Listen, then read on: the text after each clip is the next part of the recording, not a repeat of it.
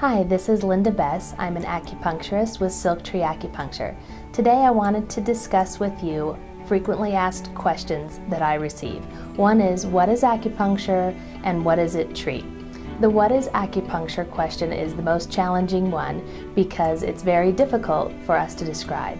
It's a medical art that has been around for more than 4,000 years, and it can treat so many different things that it's very hard for me to nail it down in just a few seconds here with you today. So let's focus on some of the things I see most frequently coming into my practice. Number one, lots of pain, musculoskeletal issues. I see tennis elbow, impingement syndromes in the shoulder, knee pain. Back pain is probably the number one most common complaint coming into my practice. Another thing, anxiety. We all have stress, insomnia, very common. These things are so easily treatable with acupuncture with great success.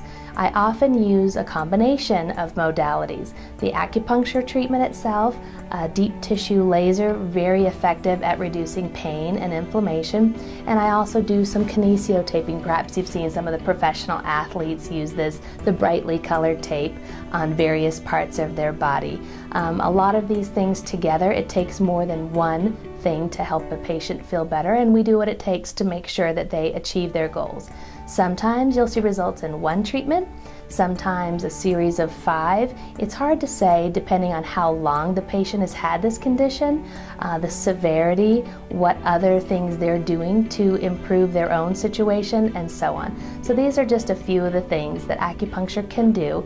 And if you like this video, please do me a favor and like it above and click below if you'd like to see more. I'm Lynda Bess. Thanks for watching.